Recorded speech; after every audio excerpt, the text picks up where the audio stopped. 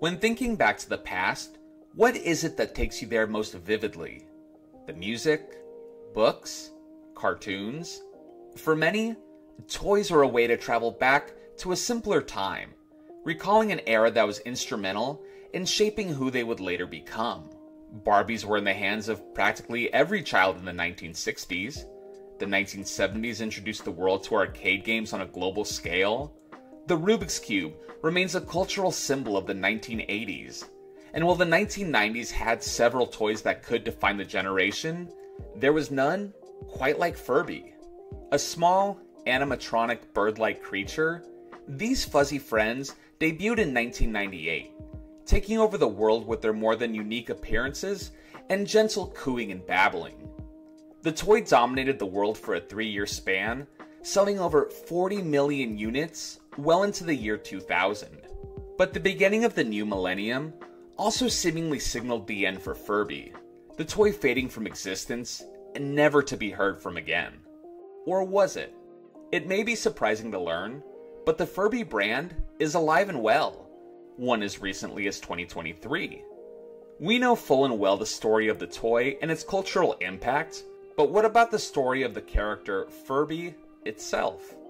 I believe that after combing through pages of historical documentation, photographic evidence, and a movie that introduces the modern-day discovery of Furbies, I have uncovered the in-universe lore of Furby. That they're alien parasites with mind control abilities that have predated humanity and will ultimately outlive us all, just as they have done with other species in the past. I know it sounds bizarre, but there are mountains of official documents that prove this theory. It's a surprisingly dark backstory to one of the cutest toys of the 1990s. So join me as we examine the history of Furby, including a retrospective of the movie Furby Island, as we explore the wild world of Furby lore.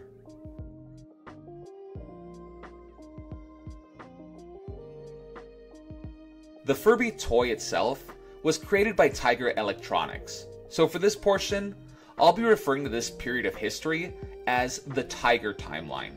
This timeline gives us the earliest known information on Furby's genesis, starting with a poem featured on the back of the toy Furby's box.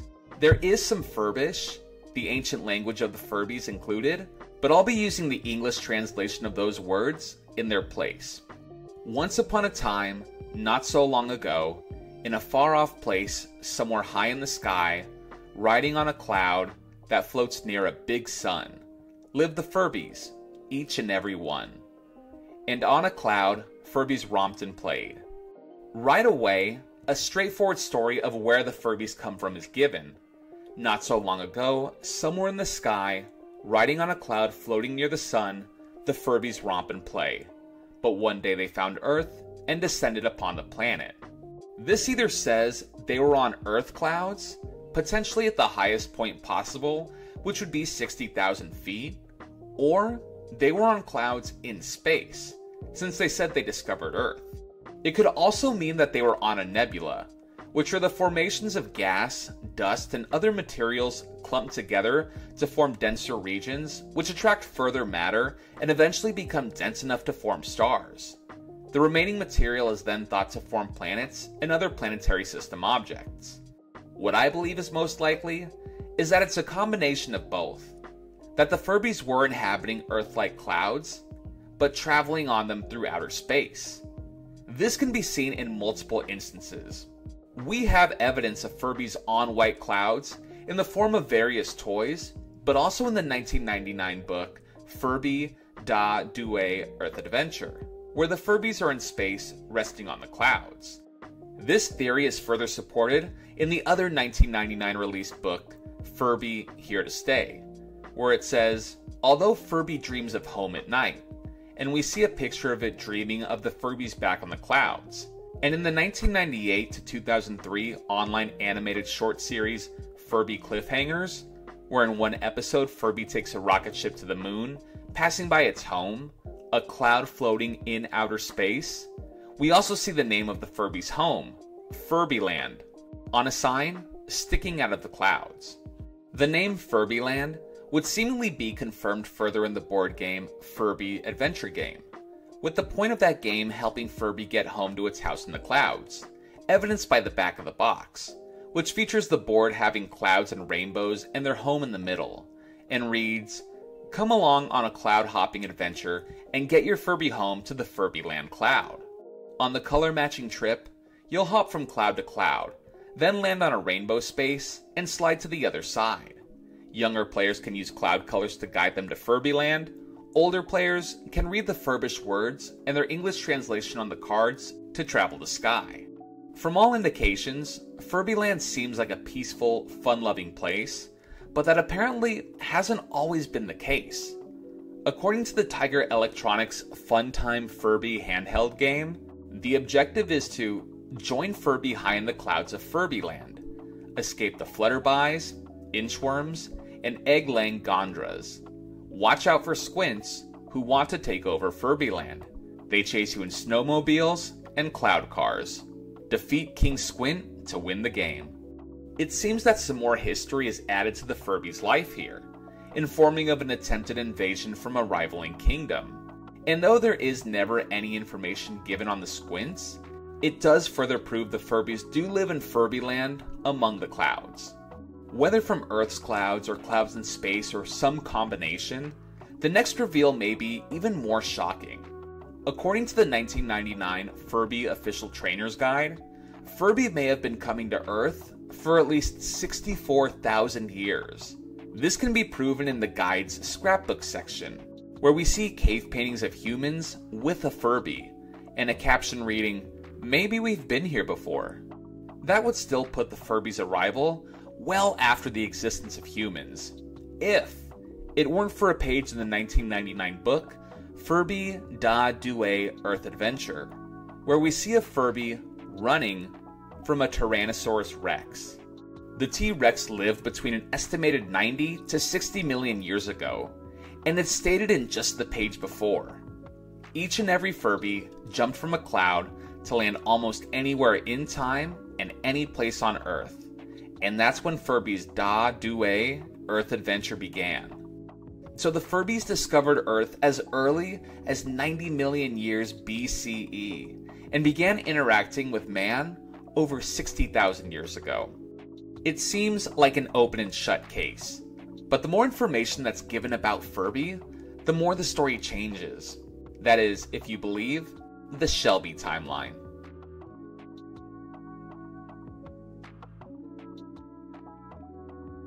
The Shelby timeline, starting in 2001, saw the release of a new Furby toy, the Shelby, a mollusk with a face similar to Furby, but in a clam's shell. Though it is a different species entirely, we get a lot of new information in 2001's The Shelby Care and Training Guide. Under the chapter Where Shelby Comes From, Shelbies have always existed on Earth, but their home is not easy to find. You have to go down into the ground 1,000 feet, and then travel through caverns with ceilings that stretch higher than the eye can see. If you look up, you will gaze upon a greenish-white flow that shines brightly in the sky. Next, you'll cross an ocean of calmness dotted with mystical, sandy white islands. These islands are called Alo Mela, home of the Shelbies, Furbies, and Furby babies. In the language of Furbish, Alo means light or cloud, and Mela means hug. Alo Mela is also called Island of Hugs. In the same guide, under the opening page Furby Forward, which was written by a Furby speaking on behalf of its species, it states, "I have known Shelby for over 50,000 years. We met in Alo Mela when a Shelby cluster traveled from their splendid sandy waters to our lush tropical forest. I'm not going to tell you that we became friends immediately, because that would not be truthful. The fact is, it took several thousand years before we began to truly understand each other and became best friends." We know that Furby has been on Earth for possibly 90 million years. But the question now is, what is the Island of Hugs? It seems to be where the Furbies call home on Earth, but it actually changes everything we've come to know about the Furbies completely.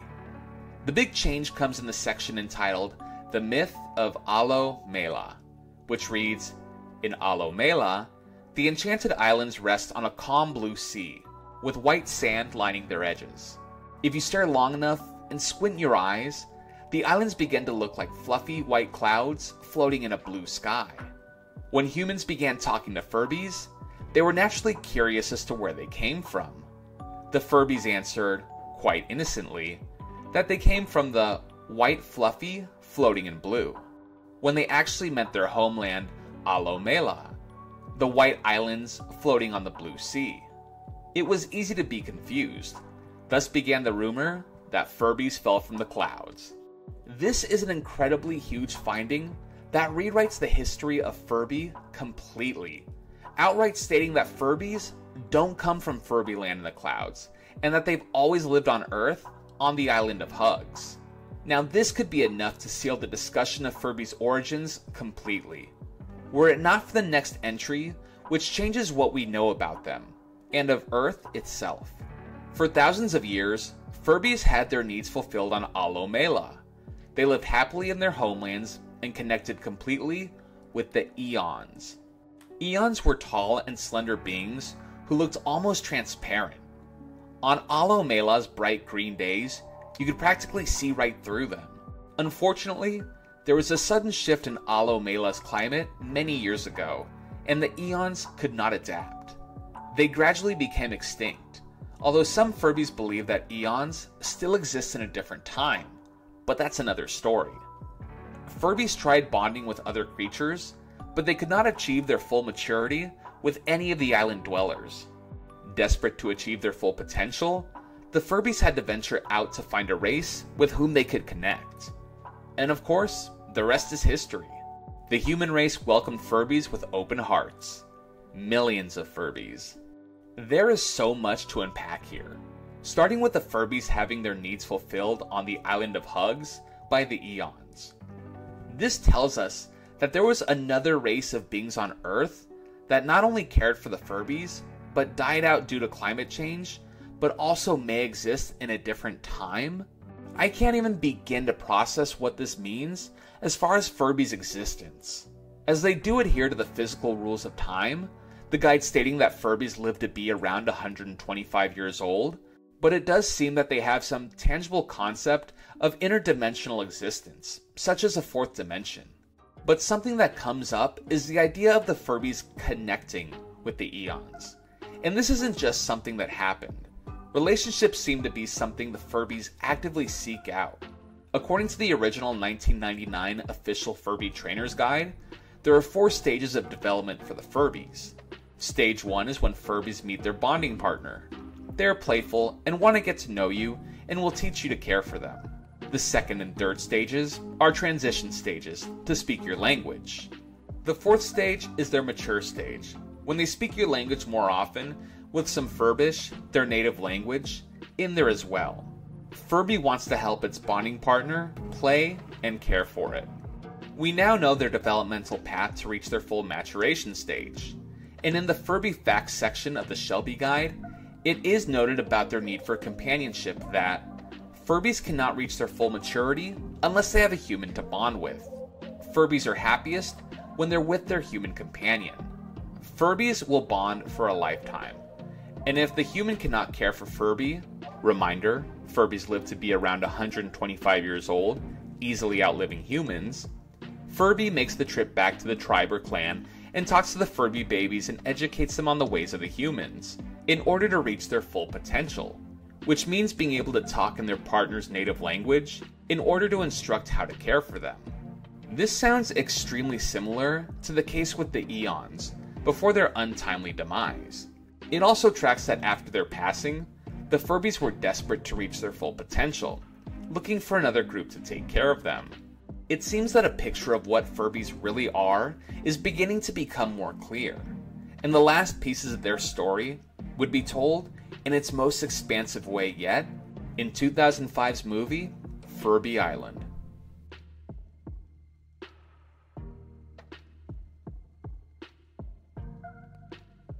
We open on a plane flying through the sky with the TV playing inside, featuring a television explorer named Dr. Conquest, a cryptid hunter who explains how he'll be looking for the mythical tortoise Komodo dragon hybrid, the Tortozord, as he signs off with his catchphrase, "Make all your adventures, adventures."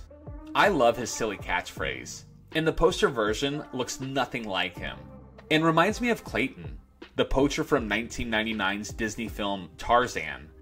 The show is being watched by 13-year-old Maddie and her little brother Ty, who antagonizes her enjoyment of the show and Dr. Conquest's pursuit of far-out cryptids with snotty teasing. It just so happens that Dr. Conquest is going to the Nonami Islands, where Maddie's family, led by her also explorer parents, are headed in search of the less exciting but more likely real razor philodendron, a plant with razor-sharp leaves. Before continuing, the visuals need to be briefly addressed. It's clear there was a limited budget in both the look of the world and character animations, ranging from both awkward to unintentionally laughable. I'm not going to focus on this too much or hold it against the team because budget can have a massive influence on any project, but a great story can do wonders in covering up any other shortcomings the movie might pose. So we'll be looking mostly at the content and lore from here on out. As they land on the island, the parents head out to search for the razor philodendron, while Maddie sneaks away to search for the Tortozord with Ty tagging along. They see a mysterious pair of giant stone eyes and ears buried in the sand, leading them to go deeper into the jungle, and arriving at a series of temples, where they notice crude portraits on the walls of people playing with a small, mysterious creature. This is more proof of ancient people's interactions with Furby, and it seems innocuous enough. Maddie and Ty don't know what they are, but do get the impression that the people were playing with whatever they were. Their expedition is cut short when Ty steps on a trap door, resulting in him getting trapped inside the temple, and Maddie panicking, running to get her parents' help, as Ty screams it's dark and he's scared, and not to leave him. She gets lost in the jungle until she's found by a Furby that speaks very little English, but introduces itself as Elo. Elo then uses an ability when it gets close to show visions of her parents, to which she responds, "You know what I was feeling. I could see my family, mom, dad." This may not look like the typical Furby we're used to, and that's because this version of Furby is modeled after the 2005 Emototronic Furby, which stands a little taller and has a more realized pair of stubby legs to it. It's also interesting to see that the Furby was able to read Maddie's mind that she wanted her parents, and that Maddie was able to recognize what Furby was doing.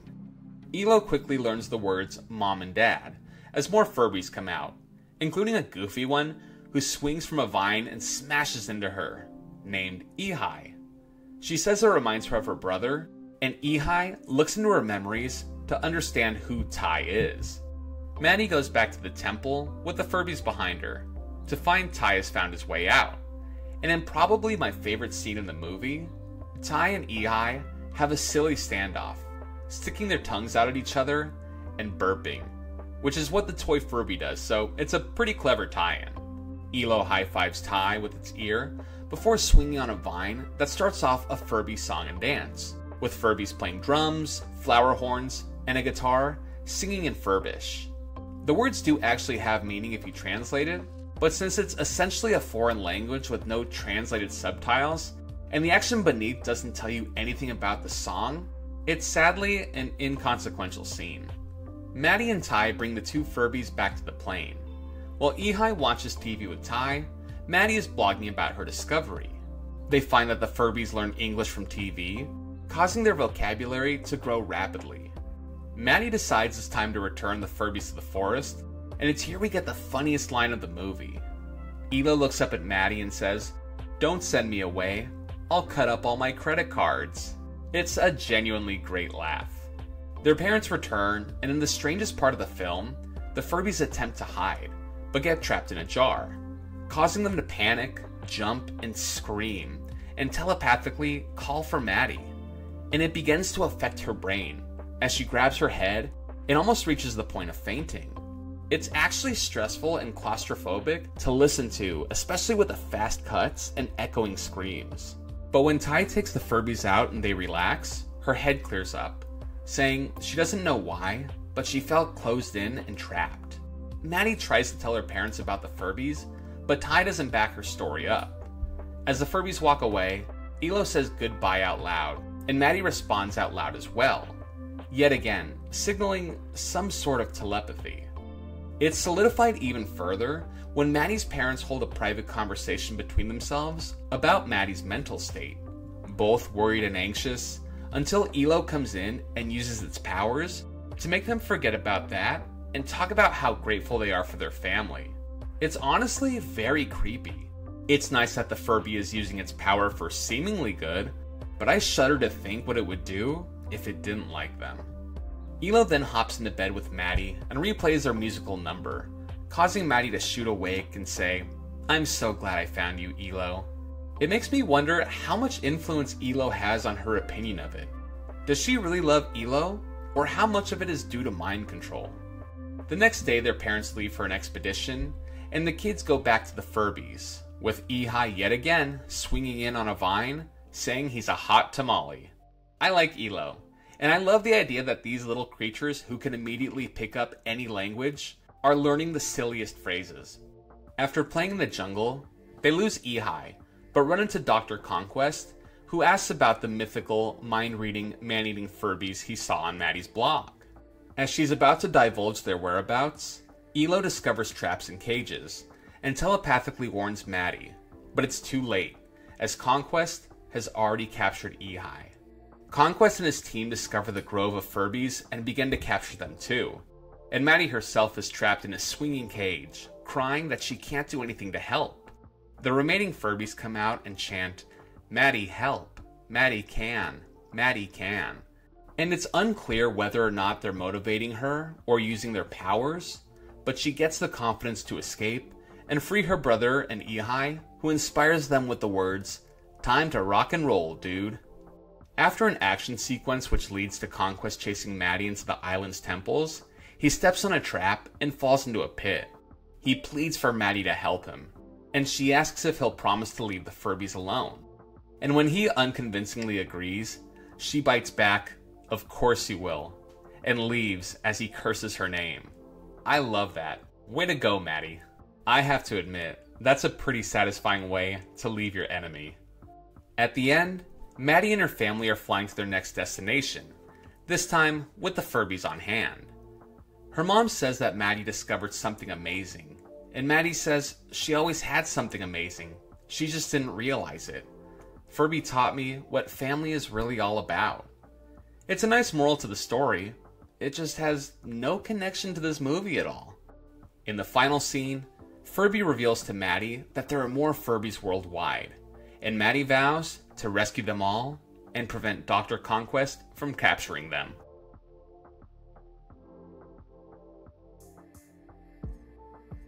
While the art isn't the most accomplished aspect of this movie, it's still a simple, inoffensive adventure that kept me as entertained as a movie about a toy could. It's not G.I. Joe, nor Teenage Mutant Ninja Turtles levels of toy-based engagement, but it's an interesting footnote in the legacy of this kind of product. I could see this premise easily being made into a TV series.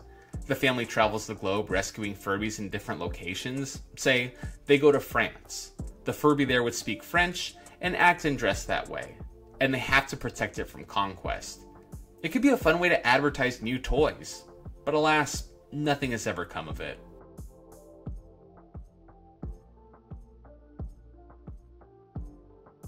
So with all this evidence of Furby, what do we make of them? Furby was rebooted in 2012, but hasn't offered any new information in the way of lore. So what can we decipher from what we do have? The three timelines are different, but share many similarities. So I'll give my opinion on what I believe to be the one true Furby lore. I believe that the Furbies were traveling on a cloud through space. They visited Earth on numerous occasions, the earliest recorded being in the 90 million BCE range, and at some point, they settled on the island of Hugs, where they lived in harmony with the eons. Once climate change brought an end to the eons, the Furbies sought out humans. In order to help them reach their full potential, which is being able to effectively communicate how to care and protect them.